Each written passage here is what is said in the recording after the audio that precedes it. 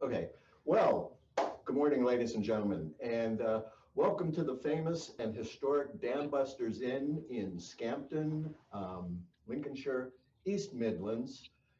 Today, unfortunately, the inn is closed because of COVID. However, they still have their takeout menu, and today on the menu is battered Grimsby haddock with a side of chips and mushy peas, all for the very affordable price of £9. However, I have to tell you, I'm really not here in the East Midlands. I'm on Sanibel Island at the Sanibel Public Library. And this is the beginning of our program of World War II programs. Unfortunately, we're not doing any in-person programs. Going to focus on four very important operations from the year 1943. But there is a couple program notes that I want to go over with you first. And that is, unfortunately, this summer, we lost one of our dear friends and benefactors of the library, Mr. Ed Sieber. Those of you who follow this program know that last year, Mr. Sieber gave a very interesting and informative program on his role in the sinking of the giant Japanese battleship Yamato, and he will be sorely missed. A couple of shout outs today. If Mr. Gollin is watching in Upper Scotland, hello, Richard. It's about 3 o'clock there probably, and just about time for you to brew up some tea. Now, those of you who are watching, you do have about maybe 30 seconds or 60 seconds to go grab a cup of something hot or a little something to munch on while I'm regaling you about this operation. Several of the program notes on February 12th, which is going to be our next program, we will be doing Operation Vengeance, which is the assassination of Admiral Isoroku Yamamoto in 1943. February 24, we will be doing Operation Tidal Wave, which was the bombing of the Romanian oil fields in also in 1943 in Ploeste. And we will finish up in March 17 with the Operation Ica, which is the rescue operation that was mounted to save Benito Mussolini and bring him back to Hitler, where they could get back together again. And that is the extent of our programs that we will have. However, we are online, as you can see, but that's not going to let you off the hook for a couple of things that we usually do in our in-person programs. Somewhere in this program is embedded a pop quiz. Now, how we're going to do things differently is that when that pop quiz pops up, if you know the answer, you're going to have just a very short time to email me your answer. And the first 3 correct answers will get a free book, right? The answer will be given at the end of the program. Now, for those of you who do stick with us for the entire program, there will be an exciting and fun video right at the end. So one more shout out up to Pennsylvania, where hopefully my son and daughter are listening today. I love you both, and we're going to commence. Danny, let's start.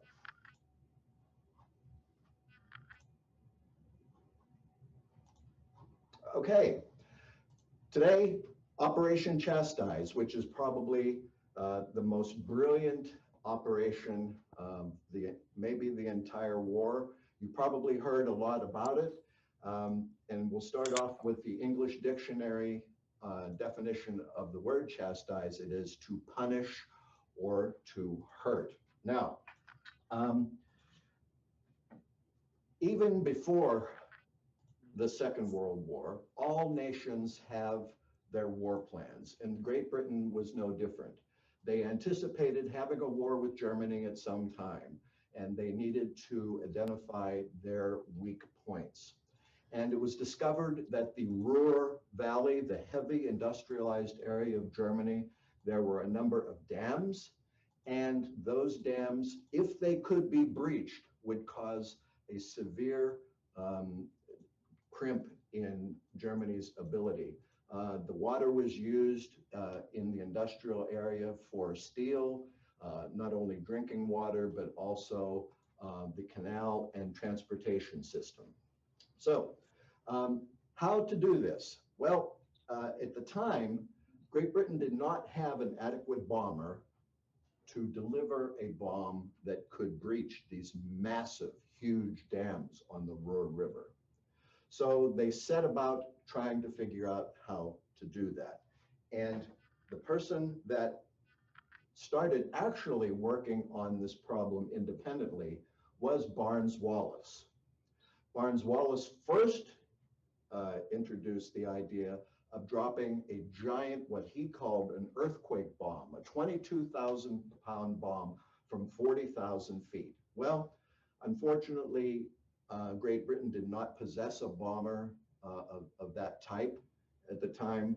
And also, Bomber Command was used to area bombing. They were not practiced in tactical or pinpoint bombing, which is something that would definitely be needed. Also, an impediment was around these largest dams, they had torpedo nets, which the Germans anticipated a possible torpedo attack. So they had the torpedo nets there. What to do? So Barnes-Wallis started working on this problem. His history, he worked on the Wellington. In fact, he designed it. But unfortunately, it is only a 2-engine bomber and not capable of carrying a very large load. So he, these bombers that he designed and they built were very tough because they were of a geodesic design. And this came directly from his design and involvement with airships, which is, if you see, this looks a lot like an airship. On the left-hand side of your screen. And as you can see on the right side, because of that design, they were able to take a lot of punishment and still return. So Barnes-Wallis, what does he do? What's he come up with? He wants to come up with a bomb that can be delivered to the dam, go up against the dam, and cause a breach. Still a problem. So what to do? He worked on several different designs, and this is what he came up with. He came up with what was called Upkeep. And Upkeep is a 9,000-pound bomb in the shape of a very large depth charge. And it was designed, he put all this together, he tested things in his backyard. He went to the Ministry of Aircraft Production to sell them on the idea of this bomb, how it would work. It would skip across the water and jump over the torpedo nets and go up against the dam, sink beside the dam wall, and explode. Where did he get this idea? Well, Britain being a great naval power, he got this idea from seeing how cannonballs would skip across the water during the age of sail. So the bigger problem, again, how were they going to deliver this mine, this bomb that is known as Upkeep? The brilliant aircraft designer, Roy Chadwick, came up with a variant of the Lancaster. And if you notice, there's a couple of very important design changes that was done on this particular aircraft. You notice that the top turret has been removed.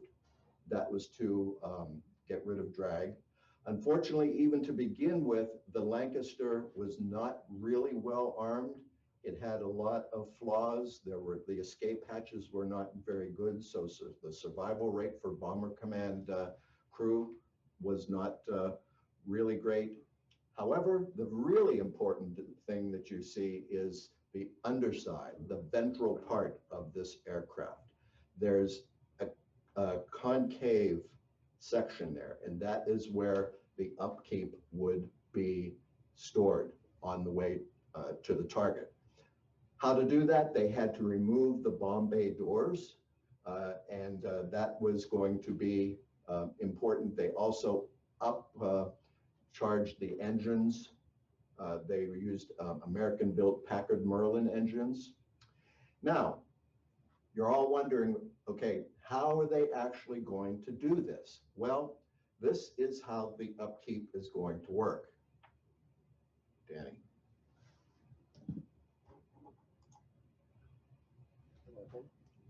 Next slide's not coming up. Okay.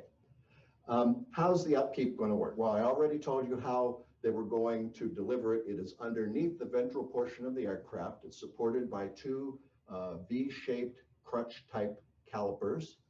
And the bomb was going to spin in a counterclockwise motion at 500 RPMs. If you see the middle of the screen there, the upkeep, that is the development that he went through. He went through several different permutations before they came up with the final design of upkeep. All of the testing up to that point had not worked, so they finally came upon this design, as I say, in the shape of a large depth charge. And as you see on the bottom part of your screen, how the upkeep was going to be spinning in backwards. It was on a pulley system. And the pilots found out that this created quite a bit of vibration throughout the aircraft. There's also the hydrostatic pistols in there, also a self-destruct pistol. So in case they lost one of these, they did not want the Germans to be able to discover how it worked.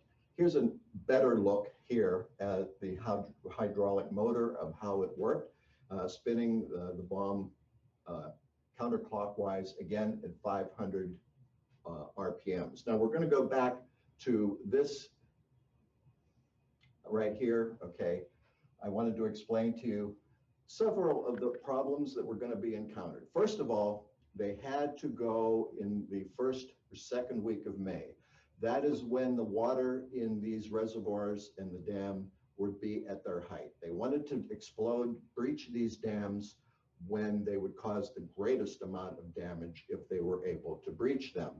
Also, they had to go during a full moon, so they would have enough light.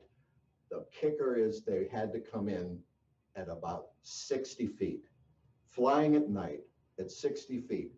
They had to discover also how would they know when they were at that right height, because the altimeter would not work that low. So they came up with two what they call Aldous lights, one in the rear part of the aircraft, one in the forward. And as the plane went down, down, down, down, down, whenever those two lights would come together, they would know they were at the right height.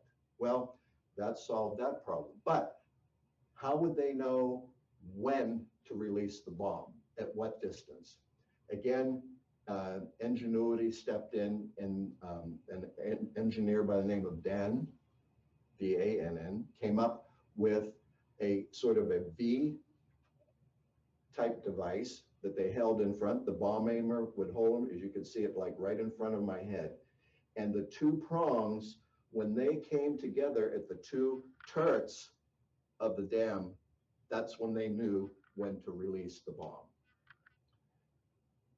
And again, we looked at that. Now, they started doing the testing, and in Max Hastings' book, Operation Chastise, which is available at the library, probably the best work done on this. He goes into great detail about trials and tribulations that Barnes-Wallis had to go through to put forward this idea. He met a lot of resistance, but he also had a lot of support too. At first, his ideas sounded really wacky, and then they started doing the tests down at Reculver and other places.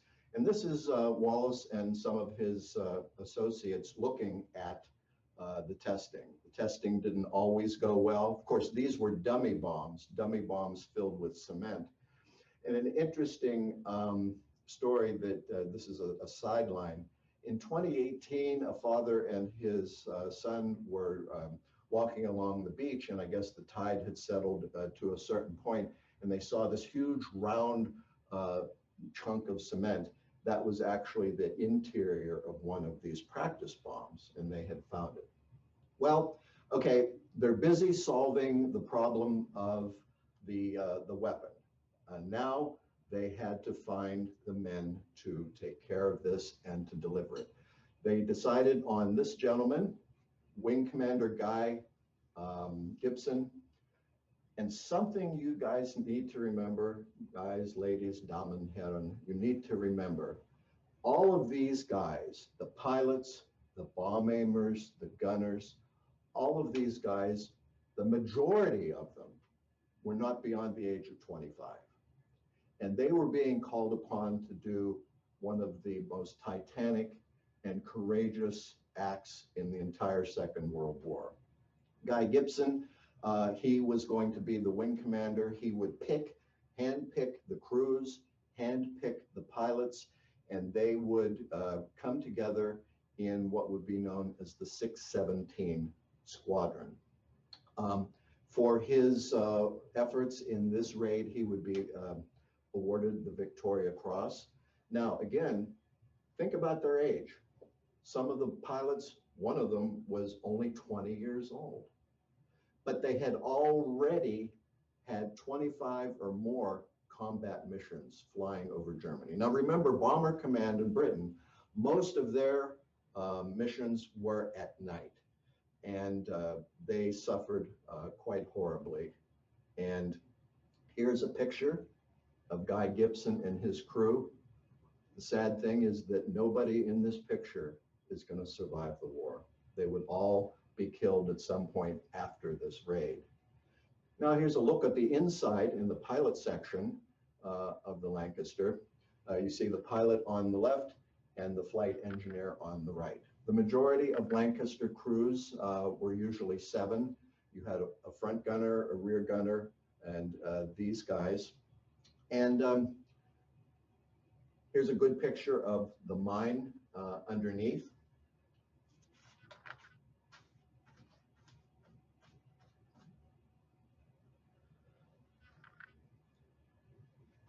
And everything was going well, the training. The crews had come together in Scampton, in the place where I'm not really, the Scampton airfield, and they practiced there. They went down to the coast and practiced again with the dummy bombs. And May was coming, and it was time for them to prepare for the mission. Now, how was this going to be done? This is actually a pretty bad slide right here, and it's a little confusing. They were going to leave Scampton, as you can see in the upper left-hand side of your screen. They were going to leave Scampton in 3 waves. The first wave was going to have 9 Lancasters, all with upkeeps, and it would be led by Guy Gibson. There were 2 other waves, a second wave, which would fly directly east and down through the top of the Netherlands, and a third wave, which would take off later, and they would be directed by radio to any of the targets that would still need to be attacked. Now, the dams that they were going to hit, it was the Möhne Dam, the Eider Dam, the Ennepe Dam, and the Zorpe Dam. These were all in different areas. They had good intelligence on the Möhne Dam, not really great intelligence on the other ones. There was one that they knew, the Möhne Dam, they knew for sure that that is one that was going to be very heavily defended. Here's a much better map right here that you can see, and this shows you the direction that they went down, and they had to fly quite a long distance into Germany. Well, they're going to leave, and this is a close-up view of those different dams. You can see, you can orient yourself, Cologne, Dusseldorf, Dortmund, and Kassel. And of course, the Eder River, the Eder Dam, the Zorpe, and the Möhne. Now, the mission is about to begin. On May 16th, just about 9 p.m., the first wave took off, 19 planes. And an interesting story is that then when Barnes Wallace was sort of like a mother hen just before they took off. He was running around to all the different planes, making sure that the upkeep was in the right position. And during one of the loading sequences, the calipers released and the upkeep fell to the ground. Fortunately, it did not explode at that time. And another thing which was kind of a bad omen is that Guy Gibson's dog, unfortunately, that evening was run over and killed. So he was not very happy. He was very sad about this. Another thing is that one of the leaders, Pilot McCarthy, who actually was an American flying for the Canadian Air Force, he got into his plane and found that there had been a coolant leak, so he was not able to take off. And he ran to one of the other planes, one of the backup planes, and it was, unfortunately, it did not have the two lights installed, and he had to go with that. However, he was going to be going to the Zorba Dam, and I'll tell you a little bit why that is different from the other dams, the Mona Dam and the Eider. However, here is our graphic, and you can see that the approach to the Mona Dam was pretty direct, and they lined up. Guy Gibson, of course, he went in first, and he flew down. Everything started coming together, and the lights came together. They were the exact position. He lets go the upkeep. It bounces over the torpedo nets, but is short and falls without breaching the dam. Next in is Pilot Hopgood. He comes in, and unfortunately, at the Mona Dam, there are 6 20-millimeter cannon emplacements. They were going to defend this dam. So there was a lot of flak coming up at them, straight at them.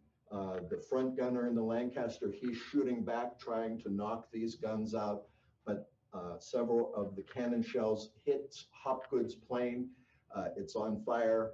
He releases his upkeep. It bounces, hits the top of the dam, goes over and hits that power station right behind and explodes. He banks over and his plane crashes over the next hill.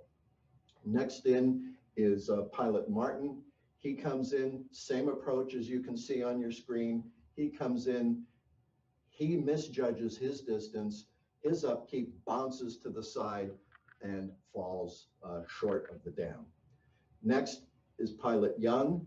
He comes in, he has a perfect hit. It bounces over the torpedo nets, hits the dam wall, sinks, and explodes against the dam.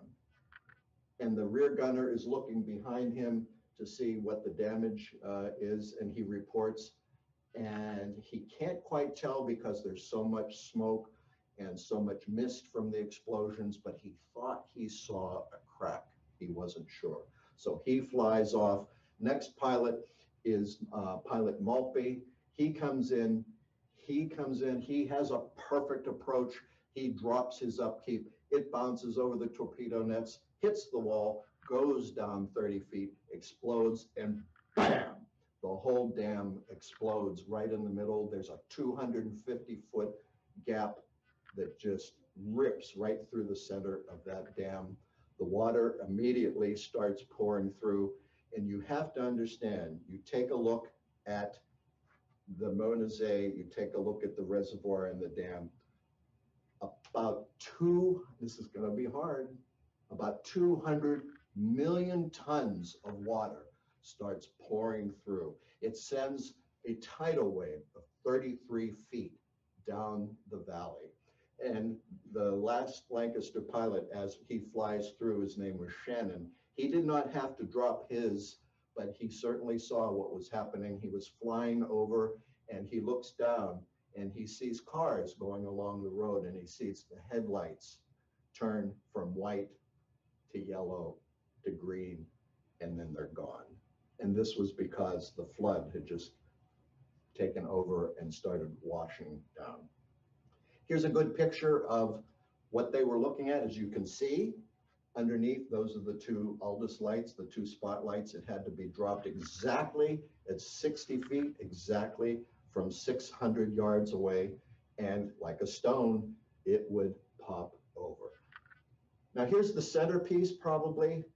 This is probably the best slide you're ever going to see on this. This shows you everything you need to know.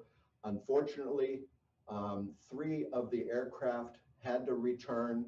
Pilot Rice, Pilot Monroe.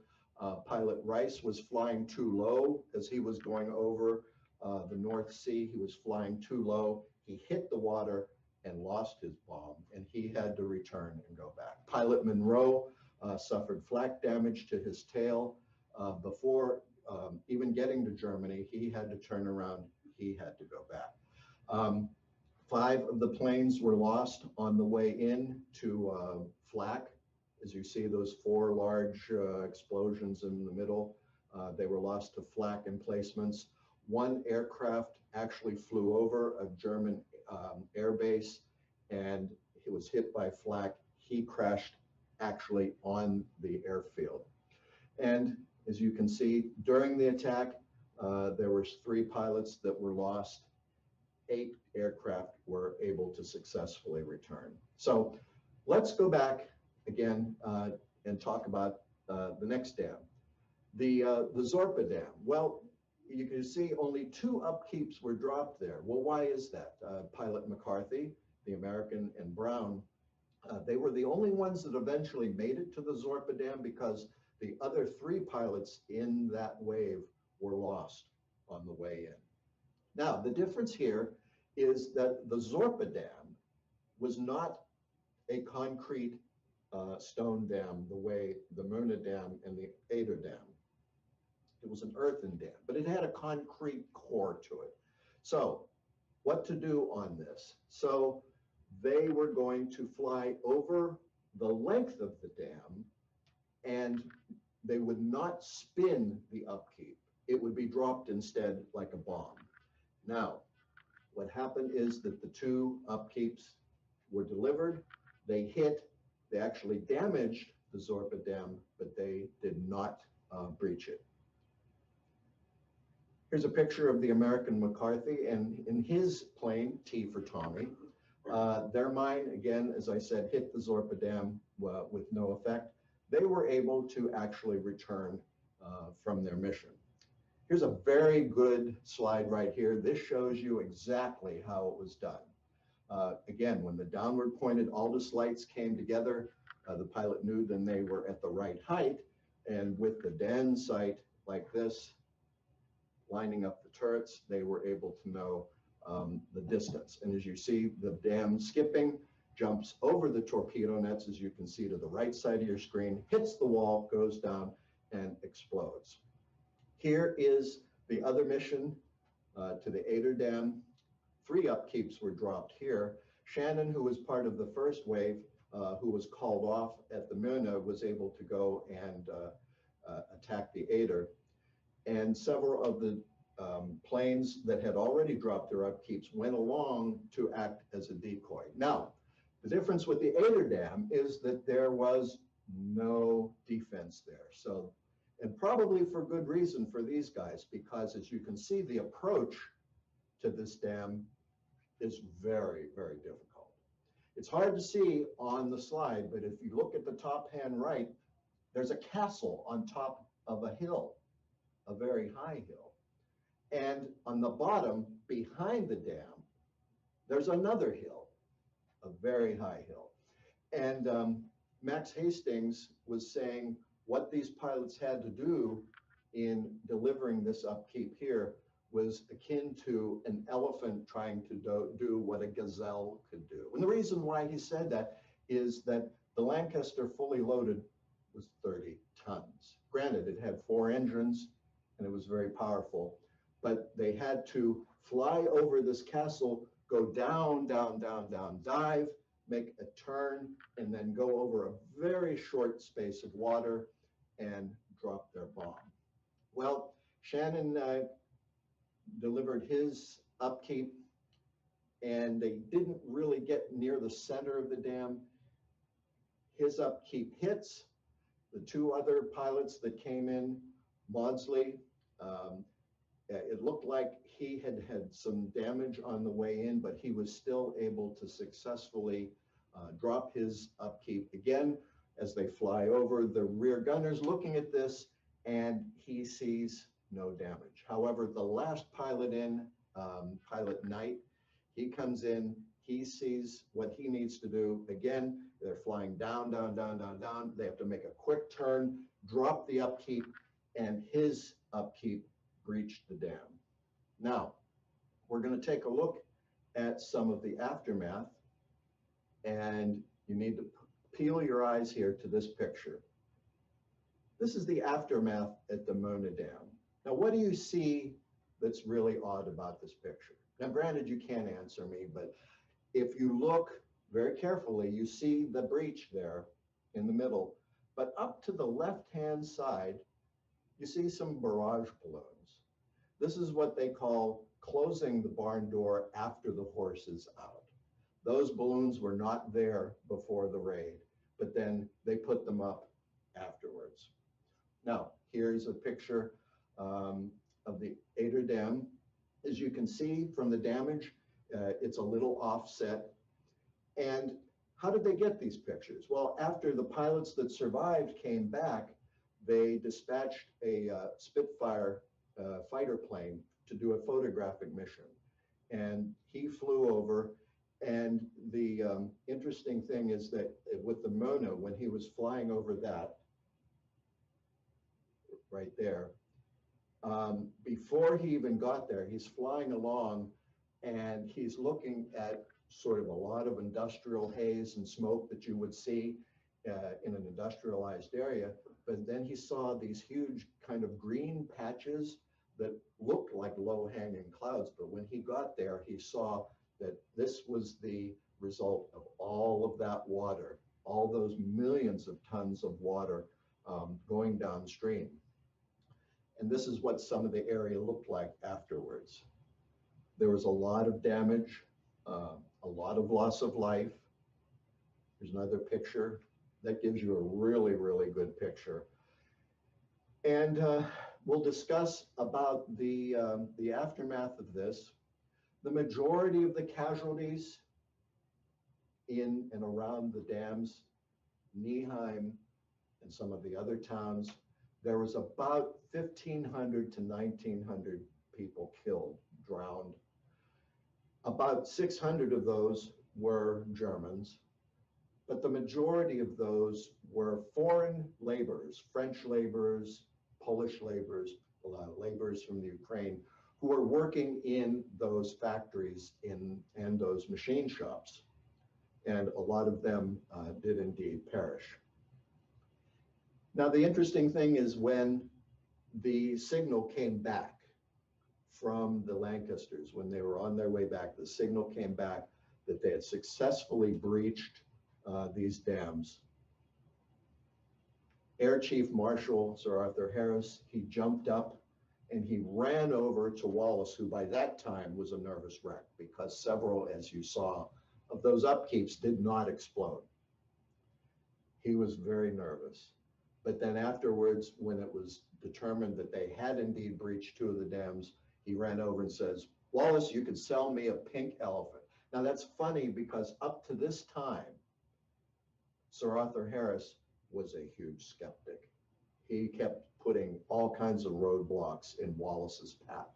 This is never going to work. It's a wacky idea. And suddenly he is there at Scampton as the planes are flying back and the planes are landing. He's there to congratulate them. And he says, "Good show, boys. That was really wizard," which is their term for, you know, you really did a good job. So then we're going to continue. Oh, wait a minute. You know what? I've talked to my wife on and off about all of this, and she just keeps doing this to me. I mean, she keeps putting these slides in, and I'm sorry. I mean, there's nothing I can do about it. So we're going to move on here. All right, some of the other things that Barnes Wallace worked on, he was actually working on these large bombs before upkeep. Again, he wanted to work on what was known as an earthquake bomb that could be used to breach, hopefully, maybe the U-boat pens in the French north coast that were very thick. He came up with a tall boy and a grand slam. Now, what's the difference? The tall boy was a 12,000-pound bomb, and the grand slam was a 22,000-pound bomb. All right, ready? Take a deep breath. Here it comes. Here's your pop quiz. What was the target of a raid on November 12, 1944, where tall boys, the 12,000-pound bombs, were used to destroy a target? Now, look very carefully. Get your pencil, get your pen, get your paper, and look at my email on the bottom there, okay? The first 3 correct answers will get a free book. Now, okay, if you're in the UK, all right, I'm going to have to wait for you to come back and then give you your book then. But if you're anywhere in the area, stop by to the library and you can get your book.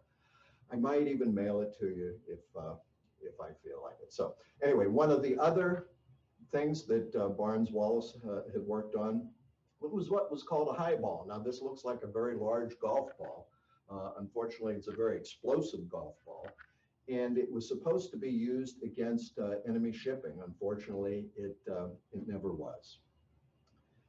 Next slide. Here's more congratulations. Here's King George VI. He speaks to Flight Lieutenant Les Monroe from 617 Squadron. Unfortunately, Monroe, his aircraft was damaged, as I said, on the Dutch coast, and he never returned.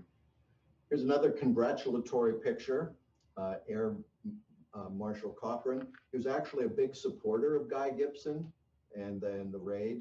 And again, King George comes in for a photo op, and they're all very happy about the results of that. Okay, we're going to continue here. I'm sorry about the grainy nature of this picture, but it was taken out of a book. This is the Möhne Dam after the raid. These are all the scaffolding that was put up. And we're gradually coming down to the end of the presentation where we're going to talk about the pros and cons of this raid, whether it was worth the whole effort. Here's a picture, again, kind of grainy. This is Armaments Minister Albert Speer. He comes and he is looking at the damage. He will write in his book, Inside the Third Reich, later, about how amazed he was afterwards, the months and months afterwards, how amazed he was. And this is an opinion that was shared by Barnes Wallis. Why was there no follow-up raid with conventional bombs? When all of their dams looked like this, when they were all the scaffolding and they were working on this. And by the way, all of these dams were repaired by September or October 1943. Why was there no follow-up raid? Well, there was a lot of blame to go around on the German side and on the British side. On the German side, Hitler and Speer and the others were livid about the fact that the Luftwaffe never showed up. Here's 19 British bombers flying deep into Germany, blowing up some dams, a full moon at night. And granted, they were flying at low level, so radar wasn't really that effective. But they were that deep in enemy territory, and there was no response by the German Air Force. Hitler was nearly crazy about this. So afterwards, there's various memorials. This is a plaque, and what the Germans called this was the Möhne Katastrophe, or the Möhne catastrophe, occurring on the evening of May 16th and the morning of May 17th. This shows the bombs dropping. And here is another memorial at Nieheim, which is about 4 miles from the Möhne Dam, memorializing the hundreds and 1,500 people that lost their lives. This is a memorial in Holland. This is to Pilot Young, who actually was the man who dropped one of the successful upkeeps at the Myrna Dam, he and his entire crew were lost. When they were flying back over Holland, again, they were flying at very low level. Even going home, they were flying at very low level. And the flak got them, and the gunners were describing the different flak shells were actually bouncing off the water. They were flying that low, but unfortunately these guys were lost. And here's another memorial. That's a bigger shot of that. Here's a monument to Barnes Wallis in Kent, near one of the sites where the bouncing bomb was tested. Here's the memorial to all of the Chastise crews in Lincolnshire, very close by to the Dam Busters Inn, which I am not in. What happened to some of the people? Well, Guy Gibson, as I told you in that one slide with his crew, the crew didn't make it. Guy Gibson died when he was flying an escort in a British Mosquito. He was shot down over Holland in near a town called Steenbergen.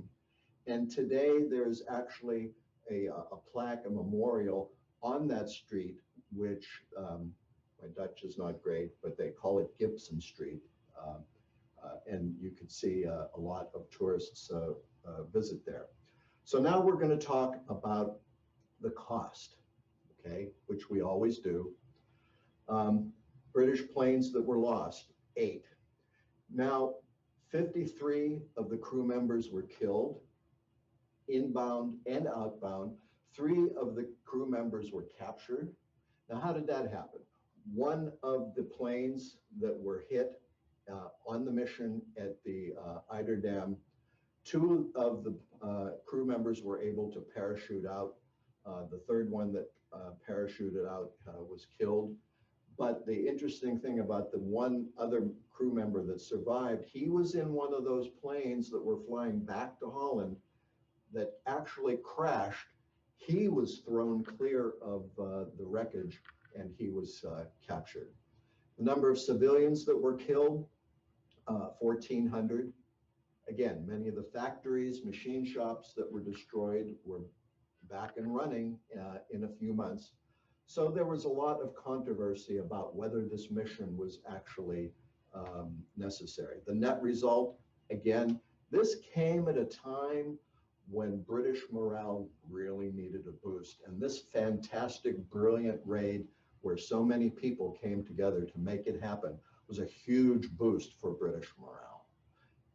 On the other side, it was a big blow to German morale because now they knew that the enemy planes could come deep into the territory and cause serious damage.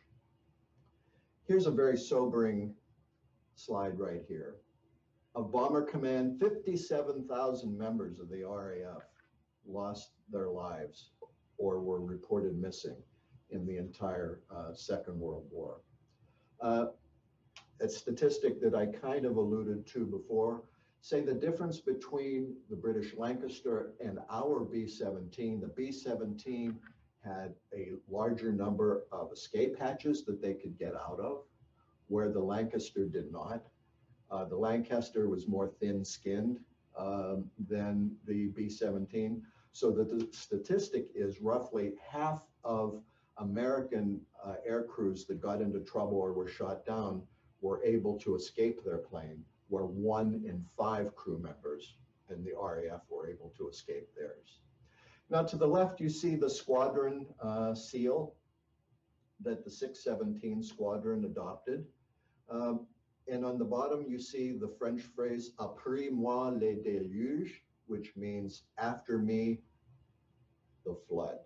And as you see in the middle, the 3 lightning bolts, that's actually the dam breaking.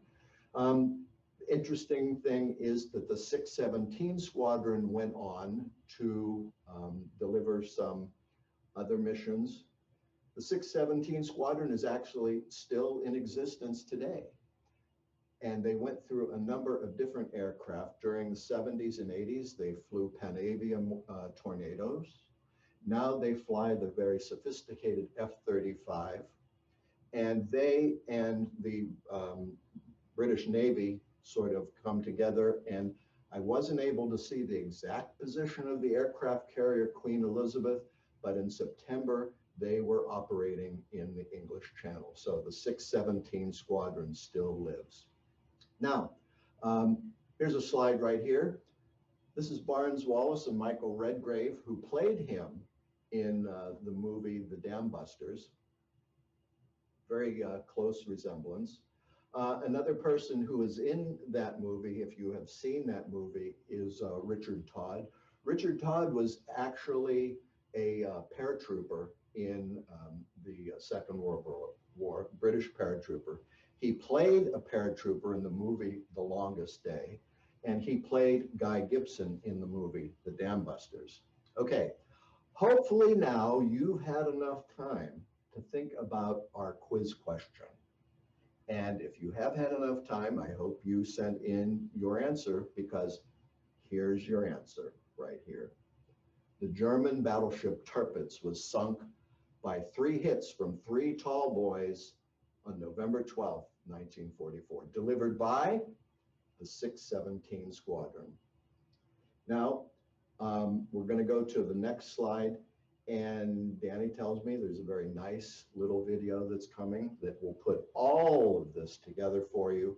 I want you to visit the library. If you're here, I want you to also know that we, just like the Scampton Inn here, the Dam Busters, that we have curbside service. So if you want anything and you don't want to come into the library, just let us know. We'll put it in bags. We'll put it outside down in the garage from 12 till 3. And we do have several movies. We have the Dam Busters movie. We have a movie called Lancaster Skies. And this is where you can go in the library to explore our collection. Now, is that going to go straight through, or do I have to click? Click. It's after midnight on the 17th of May, 1943. It's a full moon. Wing Commander Guy Gibson cuts through the air in his Lancaster, headed straight over the Möhne Dam in Germany. He's got to be fast, low, and deadly accurate. Behind him, in his modified Avro Lancaster, already spinning is a new kind of drum-shaped weapon called a bouncing bomb. Gibson is leading Royal Air Force 617 Squadron in a mission codenamed Operation Chastise, though his team will become famous under a simpler name, the Dam Busters. Gibson is highly exposed in the run-up to the Möhne Dam. Flak guns are blazing to take him out of the sky as he readies his bomb. It's designed to bounce across the water and land at the base of the dam wall before detonating. With enough backspin on it, the drum should bounce perfectly and be pushed against the wall as the charge goes off. Sounds simple enough. However, Operation Chastise is anything but simple. Gibson knows he must drop the bomb at a height of exactly 60 feet if it is to bounce across the water, avoiding the underwater nets designed to stop enemy torpedoes and not bounce up into the plane. Flying this low over water meant that the standard altimeter was useless. Spotlights attached to the underside of the plane are angled so the reflection converges at precisely 60 feet. Luckily, the water over the dam is still, and its glassy surface is just what the crew need. Using an impromptu sight that aligned with the towers on the dam made sure that the correct distance to drop. Anti-aircraft fire and flak is buzzing all around them, and the gunner fires back with tracer rounds to try and intimidate the German gunners. Slowly, the towers line up with the sight. Time to ditch that drum. Gibson releases the bomb. It hits the lake, and after 3 bounces, collides with the dam and sinks below the waterline. Depth fuses ignite the device, and an epic torrent of water shoots skyward as it explodes. Thanks very much. Hope you enjoyed our presentation today, and come back on February 12th, and we'll meet again. So take care, be healthy, be safe.